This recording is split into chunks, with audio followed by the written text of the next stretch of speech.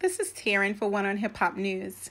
Safaree says he is working on a new EP that he claims will be his best project to date.